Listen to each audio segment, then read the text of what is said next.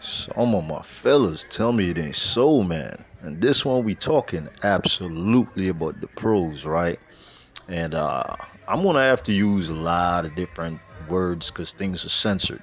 But trigger alert, man. Some of y'all are going diving without your diver's suit into the deep waters. And worse, the type of waters that could be shark infested. And eating on the peaches. We gonna talk about this. But before I do, Rich's Method back at it again. Don't forget, subscribe, click the bell notification, hit notify all. Make sure you drop your comments. Make sure you hit that like button right now before we get started. Absolutely go ahead and share the videos on your Facebook and your Instagram. For my travelers, I highly recommend that you get the ebook and audiobooks on travel, safety, and dating. And for those who want to live abroad, get the cheat sheet to financial freedom and the good life, how to live or slow travel abroad.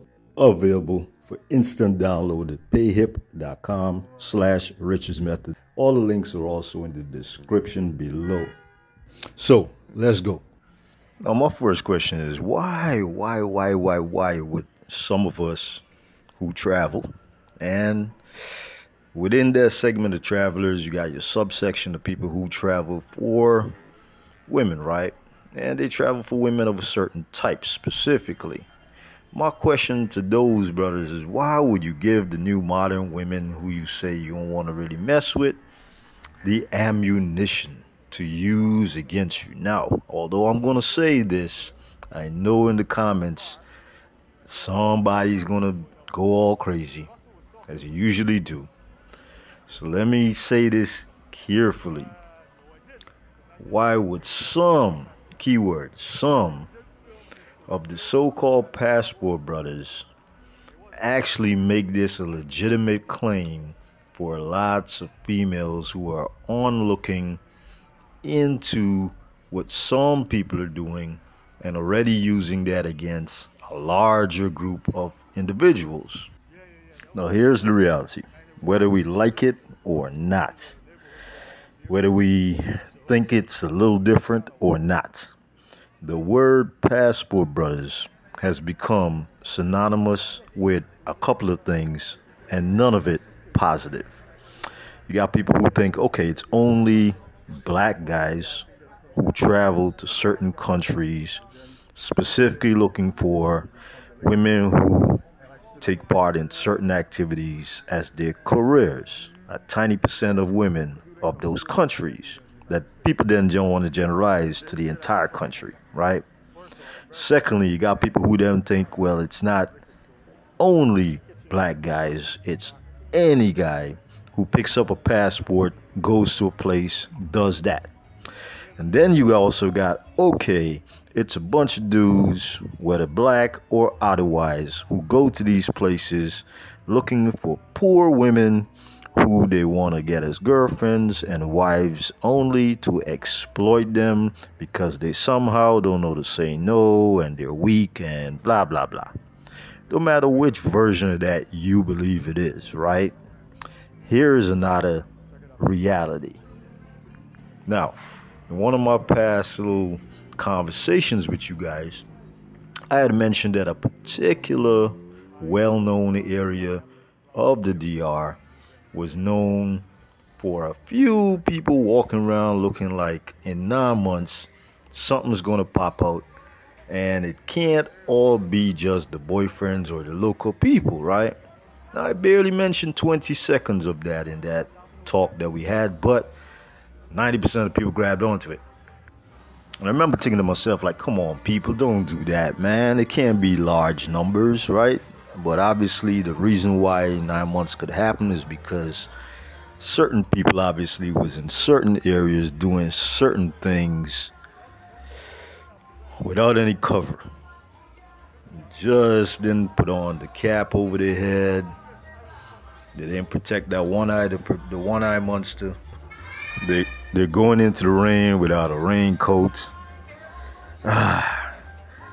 That was only half of the story. I got a story time in this one because now I heard everything from the horse's mouth. And at first, I didn't fully understand what I was hearing, and I'll get into that with you guys. But here's the important part about this, man. I've also realized that throughout my journeys, I'm even meeting brothers who are, they're sampling the peaches and they're consuming the mangoes. Well, the mango juice of the mango fruits, but not with, the regular upstanding citizens, right? This thing is actually happening with the the talents, the higher talents. And I'm like, why would you want to put yourself in a position like that in the first place in life? Because just by the nature of the career choice, you were extremely heightening your chances of 9 months later, but extremely of 6 feet under. And I'm like, God damn it. So let me tell you guys what happened, man, and how I came to this realization a little bit more intact than I used to be, that it's absolutely happening. All right, so we had the story time, man. Fellas, are you wearing your wetsuits before you dive into the deep end? Listen, so I'm having a drink, right, in the colonial zone. This is El Conde area. I'm talking about Santo Domingo, right? Now, that area has a lot of locals, also has a lot of tourists from all over the world. And because of that, it attracts every single thing, every single type of opportunity, every hustler, male and female out there. And while I'm kicking it there, I ran into a fellow traveler. Of course, this is I gotta say, it was a brother, man. It was a brother. And a brother who looked like me. And, we got a little bit of conversation as we're chilling. And a couple things happened. At first, it wasn't back-to-back questions that was asked of me. But when I later pieced together the situation towards the end of just the conversations and the questions and giving some information and providing some help, because, I've been living in the DR in the past for a while. And I realized this brother actually used to travel back and forth as much as me, but he is definitely more of the weekend warrior type from what he said, and absolutely only in the little tourist zones just for fun. Like, he is there just to jump into the deep end, enjoy the fruits, and have a good time, right? It doesn't seem like he's sightseeing. It doesn't, none of that. So he said he's been doing this since, let's say, 4 or 5 years ago at the time that I'm recording this. But a couple of things stood out to me as we're sharing information. We're doing what fellas do, which is trading stories, having a good time, right? He offered to buy me a beer. I said, nah, I'm good. I just had some leyenda. At one point, this brother even said, bro, you got so much good information, man.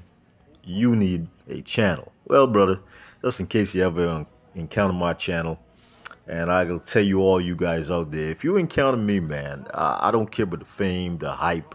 I just like giving out good information, man, and helping people out. So that's part of it, right? I'm also recording part of my life in this way, too. I get to look back at this someday and say, hey, here's the places I've been and what I've done. And yeah, he said, bro, you ready? You should start a channel. Well, I got a channel. And I'm never going to tell you guys when I run into you, because I'm not seeking clout. I'm not going to be like, yo, I'm such. The likelihood of that is going to be extremely small.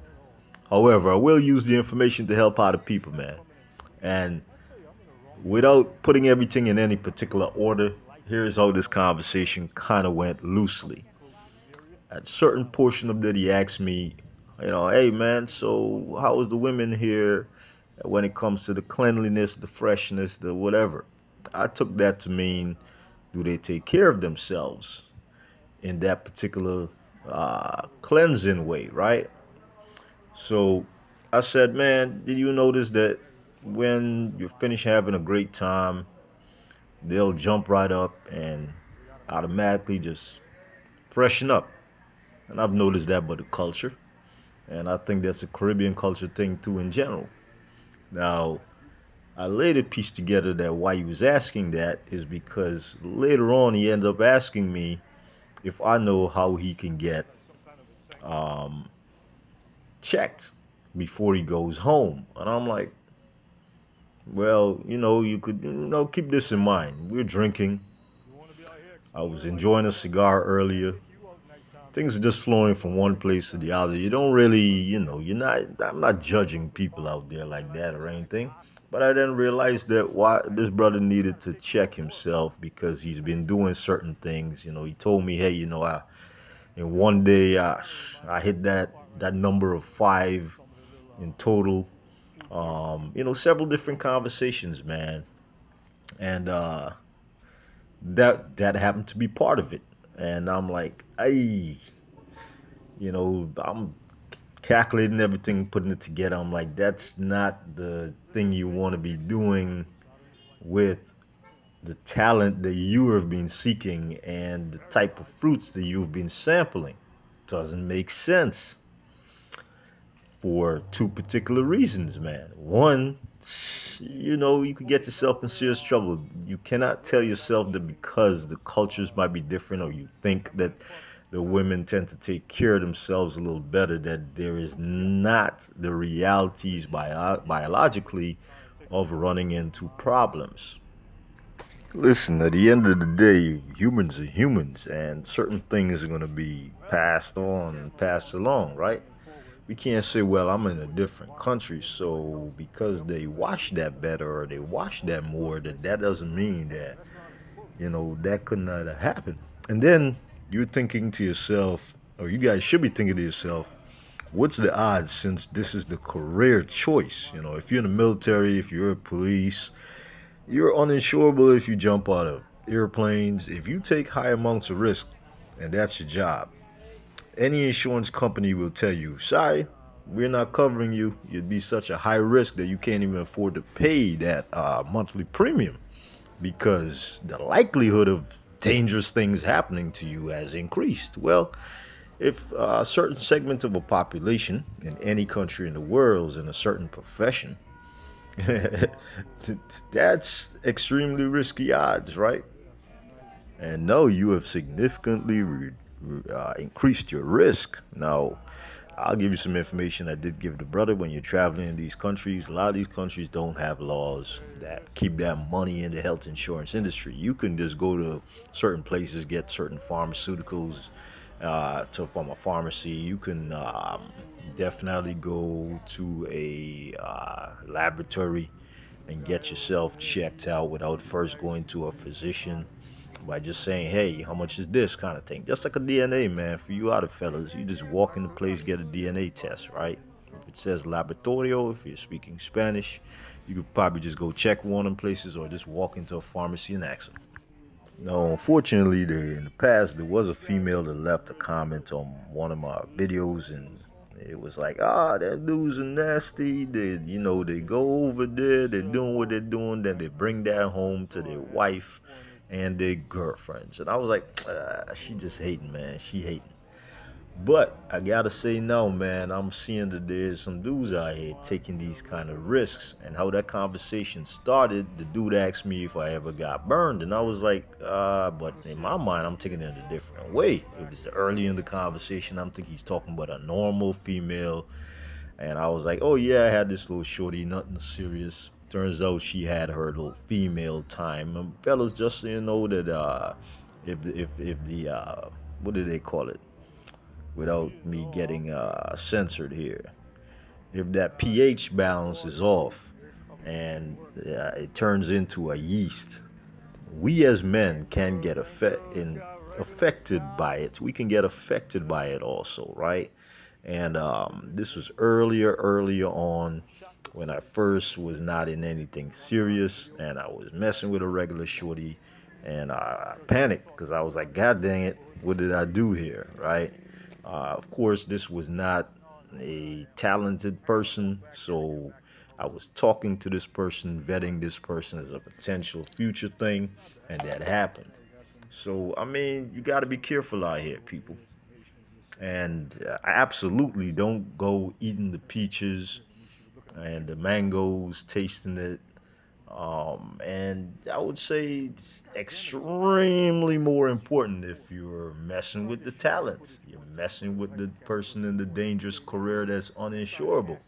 And I've heard it from locals in certain places who have said, oh, yeah, man, the government provides, after people have gotten sick with certain things, the government provides some for what they need, so that they ain't got to go 6 feet under. And we'll see the females in that profession lined up in front, not in that major city, in the regular local areas, collecting what they need so that they can't be out there going 6 foot under.